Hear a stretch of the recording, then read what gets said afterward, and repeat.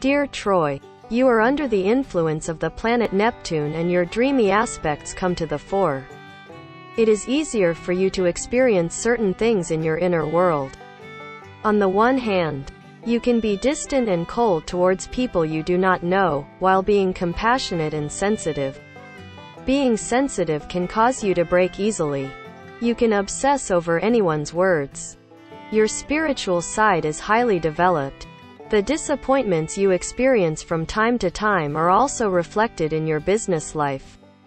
You are quite open to external factors. You are a lucky person.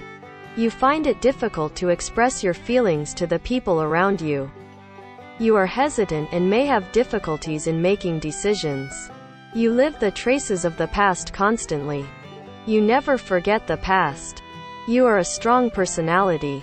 Your first name of Troy gives you a clever mind, good business judgment, a sense of responsibility, and an appreciation of the finer things of life. You are serious-minded and not inclined to make light of things even in little ways. And in your younger years you had more mature interests than others your age. Home and family mean a great deal to you, and it is natural that you should desire the security of a peaceful, settled home environment where you can enjoy the companionship of family and friends. Whatever you set out to accomplish, you do your very best to complete in accordance with what you consider to be right. In the home you assume your responsibilities capably, having the self-confidence to form your own opinions and make your own decisions. Others can rely on you. Once you have given your word, you will do your utmost to fulfill a responsibility.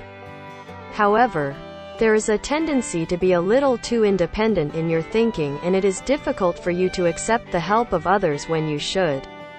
You are cheerful, constructive, active, communicative and enterprising. You can give the kiss of life and happiness to the people around you.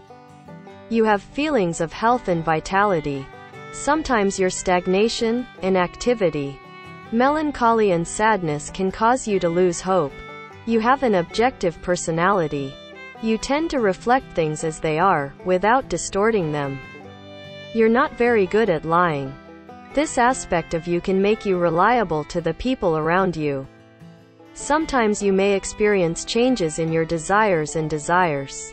You are noble, autonomous, humble and visionary.